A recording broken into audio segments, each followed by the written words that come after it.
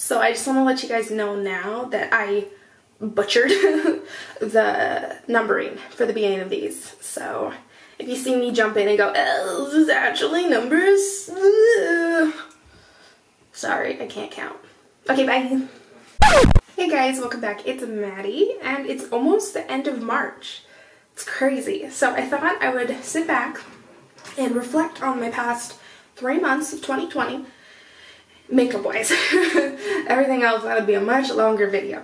No, makeup-wise, I wanted to take the top, well, not the top, but, so I wanted to take 10 products, and either the best or the worst of the month, and just kind of share them with you. So these are going to be my first quarterly favorites. So if you want to see how that goes, well, let's get started. So we're going to start from bottom up, and I'll explain. So these are ranked. Obviously I've tried more products than this in this time period, and some things are included, some things aren't, and I'm sure I'm just straight up forgetting something. So that's alright. But we're going to start with number 10. The worst product I tried this quarter that I remember was the Ace Beauty Vintage Dawn palette. And I got this in a BoxyCharm, and these shadows just did not want to cooperate for anything. They were terrible. Like, that look was probably one of the worst makeup looks I've ever created. And the shadows just skipped and were patchy, and like, it just, blending out, they just kind of muddied. It was just, see, like, it did the thing where it, like, it holds in one spot, it just patches up really bad. So this was a definite terrible palette for me, unfortunately.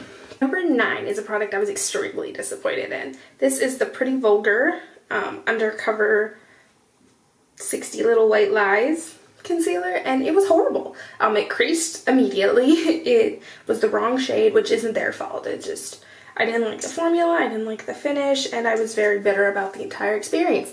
It is not the last product, because honestly that palette was horrible, but either way, even if the palette wasn't in, I'd probably still put it a little bit higher, because it's not the brand's fault that it was the wrong shade. That's BoxyCharm's fault.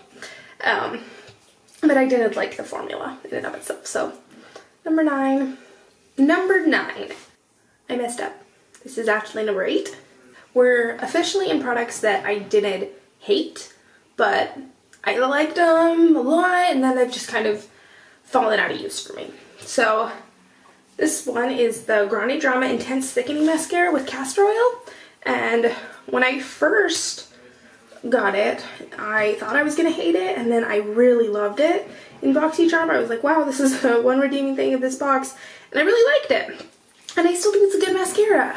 My issue with it is it takes like 3 to 4 coats to really build up to the point where you can actually see it. So I like it, I'll still reach for it, but it's not one that I found myself gravitating towards throughout the quarter.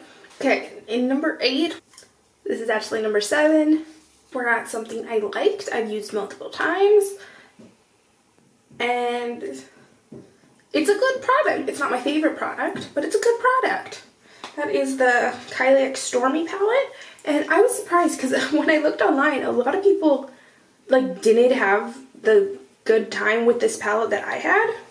So I was like a little bit confused, but I grabbed way too much of this one shade, sorry, so that looks a bit patchy, but I had a great time with this palette. I happened to swatch like one of the softest shades in it, but I had a really good experience with this palette. I thought it was a great palette. I've used it for a couple looks, but I do think the color story is limiting. It was intended to be, you know, it's meant to be like a purpley, pastel-y butterfly palette. It fills the job that it was intended to do. So I thought it was a good palette. Next product is one I bought, what are we at, 10, 9, 8, number 7. This is actually number 6. Is a product that I wasn't expecting to like as much as I did. This is the Kybrow by Kylie Jenner, and I promise I wasn't expecting there to be multiple Kylie Jenner products in this one, and I think there's one more product, so sorry, this isn't sponsored, I just liked her stuff and I bought a whole collection, so makes sense. But so this is her Dip Brow Pomade.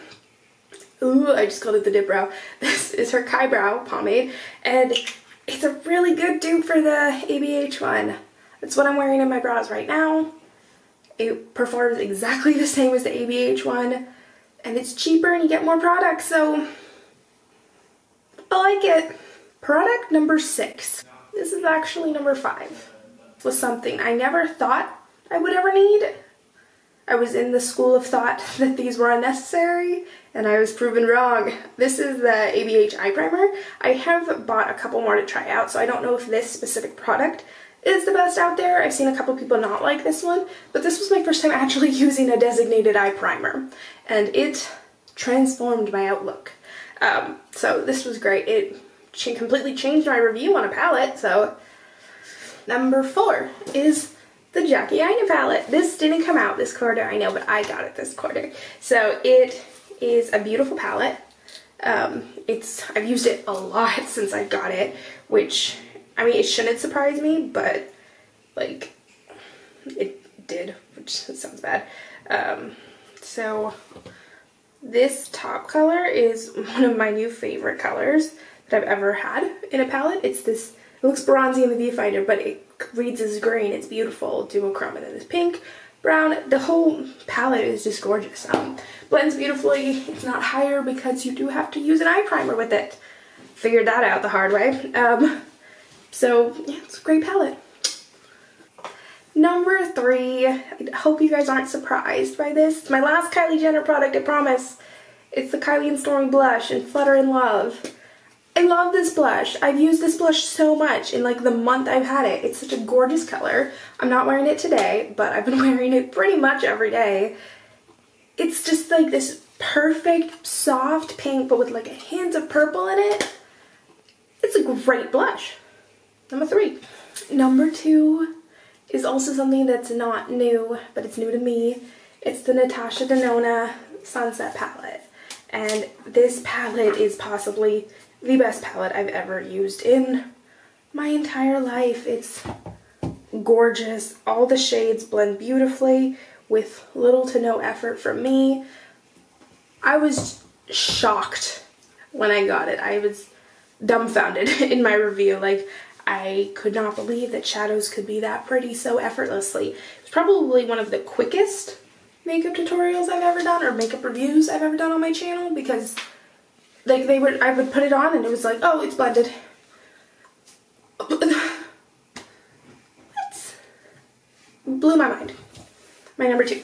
So my number 1 is probably not the best item on this list, but it shocked me and impressed me and blew my mind in a way that I had to acknowledge that and give it the number 1 spot. This is the Pretty Vulgar Faux Reals Mascara, and I love it. I love this mascara. It is probably my favorite mascara to date. I think it's so good. I'm wearing it today, and I just feel like it actually makes my lashes look long. Like, you can see my lashes, which is like new. If you're new here, you normally can't see my lashes unless I'm wearing falsies. So this is fantastic. I'm mind blown, and I will definitely continue to use this. I'll probably repurchase it, but I've been trying a lot of mascaras recently, and to find one in a BoxyCharm that I loved was shocking, to say the least. Number 1. And there you have it. That is my 10 quarterly favorites and not so much favorites. This was a new video for me. I think it's something I definitely want to include. If you liked this video, I post new ones every single Monday, Wednesday, and Friday at noon. I'd love to have you back for any of those. While you're here, please don't forget to like, comment, and subscribe. Hit that little notification bell next to the subscribe button to be notified of all my future uploads. And if you liked this video, please let me know down below, because it was new and different and fun. So I will see you all on the next one, okay? Bye!